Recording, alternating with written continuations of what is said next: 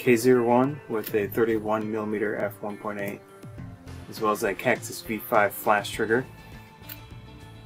Then I've got the K5 with a 14 f2.8, and then the flash trigger.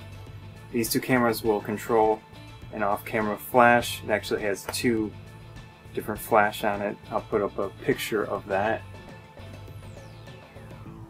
So I was thinking of settings. I'm going to try going completely manual, but with a little bit of automation to help out. First off, with the K5, in manual mode I was thinking of how to use the green button. Normally the green button changes both the shutter speed and aperture as it gauges the exposure, but I didn't want that because if the shutter speed is too fast, it's past the sync speed, and then you'll just get black bars in your photo, and I'll have to manually fix the automatic exposure that the camera gains with that green button. So I'll look through the options, and there's actually something to change that. You go back into number 5, e-dial programming, and then you go to manual mode.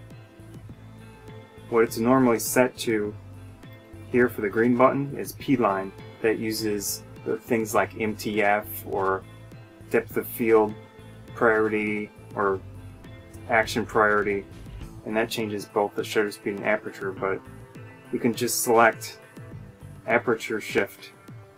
So I have that set to aperture shift instead of P-line. That means when I press the green button in manual mode, it will only change the aperture. See that?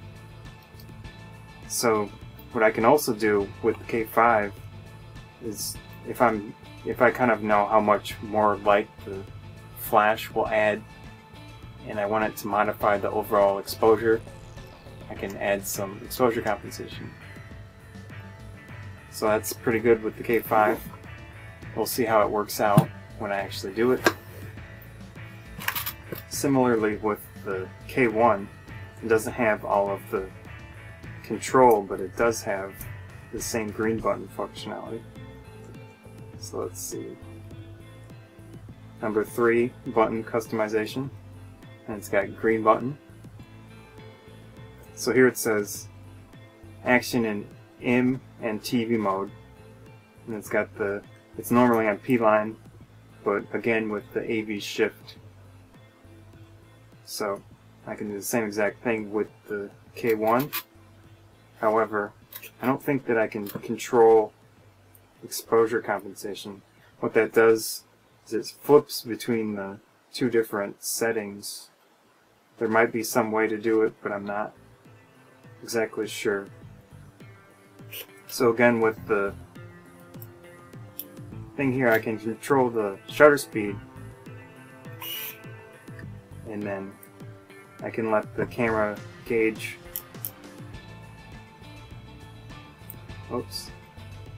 the aperture with the green button, just as a general guideline. I'll be controlling everything manually, but it's nice to have that little bit of extra automation to save me going through settings and, you know, changing both a lot. What you can also do is lock the exposure with the AEL. Same thing with the K5. It's up here. So what that does is once you get an exposure, you lock that down with AEL. This is normally set to AF on the K1, but I switched it.